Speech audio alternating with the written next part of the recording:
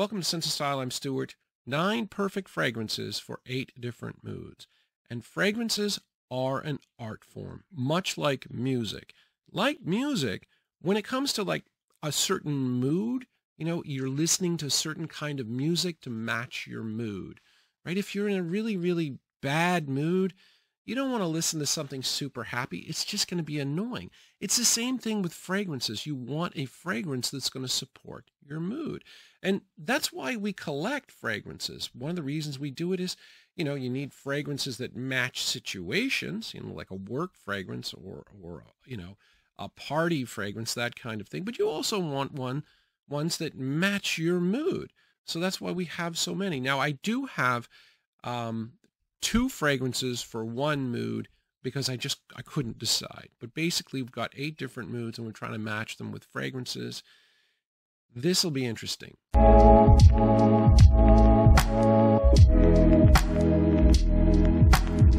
Mood number 1 is playful, and there's a perfect house for this. The most playful house to me is Jean-Paul Gaultier. I mean, you just look at the bottle here, the male torso.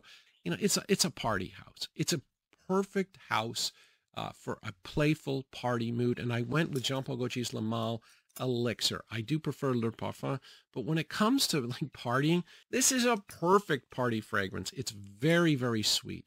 You've got vanilla, tonka, and honey, and it's very loud. It's very strong, and it's fun. It is a perfect fragrance for that.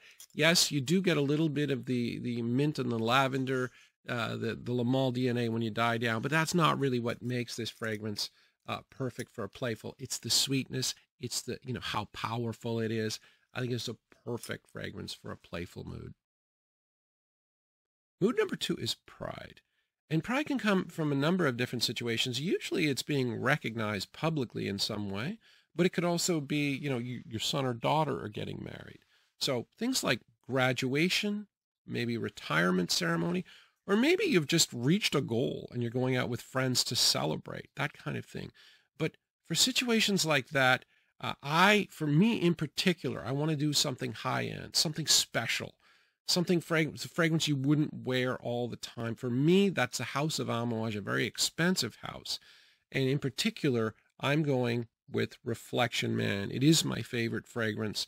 And I always keep a couple of milliliters of Reflection Man just in case, just in case it's a special occasion. And, if you're going to be proud, you want to reward yourself. You worked hard for this. So, yeah, I'm going with the Reflection Man. I do have a clone, and I wear that on a daily basis. It's a good clone. But, yeah, if I'm getting honored or if I've reached a goal, I'm going with the high-end stuff. And the great thing about Reflection Man is it's perfect for, like, a formal event because, it's white florals, iris, sandalwood. There's a powdery element. You've got a little bit of rosemary. It's absolutely perfect fragrance for something like that. So yeah, Reflection Man. Mood number 3 is rushed. And this happens a lot. You're in a really busy mood. I've got a huge fragrance shelf. You just want a really good dumb reach. And this is a fragrance that I've been reaching for regularly. It's Zadig and Voltaire's This Is Him. It's a relatively new fragrance for me. But for me, it fits the criteria perfectly. Generally, with a dumb reach, it's a dumb reach, right? So you don't want to have it be super expensive. This is kind of mid-range price, but you want good performance. Performance here is really solid. And this particular fragrance is very pleasant and modern. It's not going to make me smell sort of weird in any way.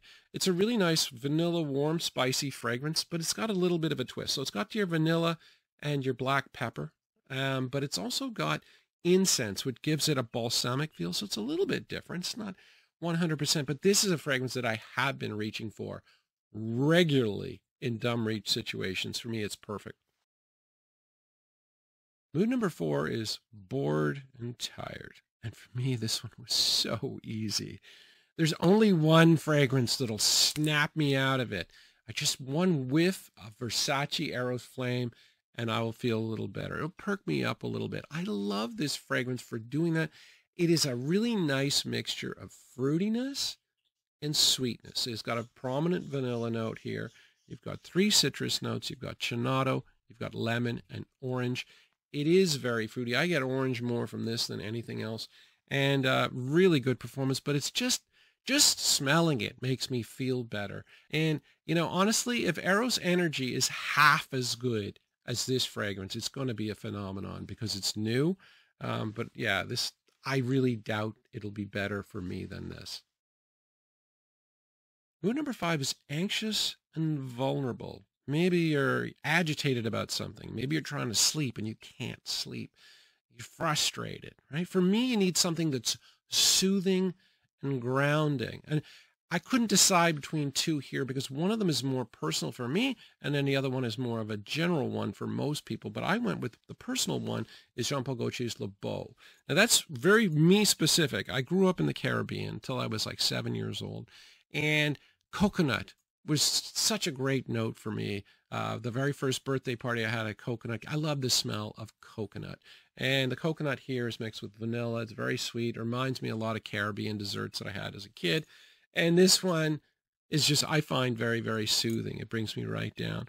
But I think for most people, fragrances I don't hear much about. This is pour Un Homme de Caron, the House of Caron. And this is actually a niche house that is quite inexpensive. But this is the ultimate soothing fragrance, I think, in general, because it's mostly based around lavender, like a musky lavender. There's a vanilla note in here, but it really doesn't work as like sweet vanilla. The fragrance is originally from 1934, so we're not talking about modern vanilla in any way. It's kind of light, but it rounds off the hard edges of the lavender and makes it come off a really smooth and musky lavender. And lavender is a great relaxation note, whether you're pouring lavender bath oil into your bathtub or, spraying a bit on your pillow. I think it's scientifically proven to relax us. And this one is fantastic for doing that. Now, this fragrance comes and goes. It's been around since 1934. At the moment, it's really hard to find. You're going to pay a lot of money for it. When this is in stock, it's usually going for between 40 and 50 bucks. Don't pay more than that for it because it is quite synthetic, but it is definitely soothing. It's definitely grounding. It's definitely comforting. Mood number 6 is nostalgic. Sometimes you sit around, you remember the good old days, and you want to get a dose of nostalgia. For me, that is Calvin Klein's Obsession. Now, I really like Drakkar Noir, but my original bottle of Drakkar Noir, I ran out of it about 5 years ago, but I still have plenty of this left. I don't like the new formulations of Drakkar Noir. It's been thinned out.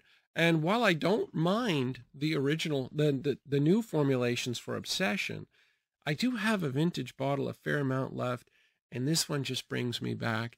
And, I really love it. Now, when it comes to scent, it's not that different than a lot of modern fragrances. It has some herbal notes, but they are buried. This is really basically amber, like a dark amber, because there's a myrrh in here, and cinnamon. So, it's not going to smell as old as some of the other old school fragrances.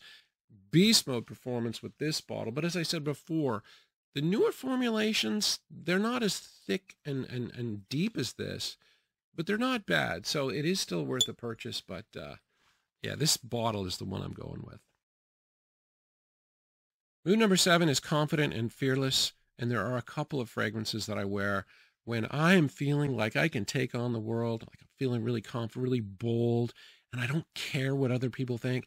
And I have no problem taking a risk when it comes to fragrances.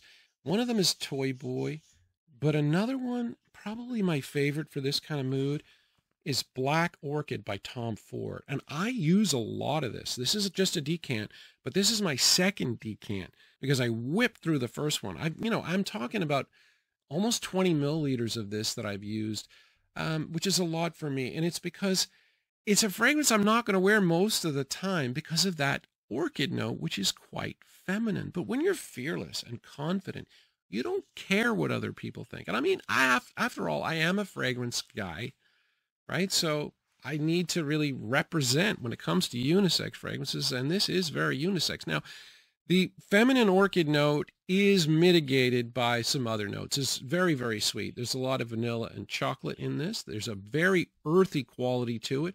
You've got patchouli and truffles. So that grounds it a little bit, but it's a strong fragrance, and the orchid note is undeniable. But when I'm in the right mood, I don't care if people think I'm wearing a feminine fragrance. The last mood is romantic. So, you know, if you're on a date night with your wife, or, you know, you're going on a date. For me, I'm going today with Prada Luna Rossa Black. Now, there are a lot of really good romantic fragrances, usually on the fresh side. I live in Canada. It's kind of cool here. So I think I'd wear this probably more than anything else. This is one of my top 3 favorite designer fragrances as well. And this is a really nice, sweet and musky fragrance. You're going to get tonka and amber, and then you're going to get angelica and musk.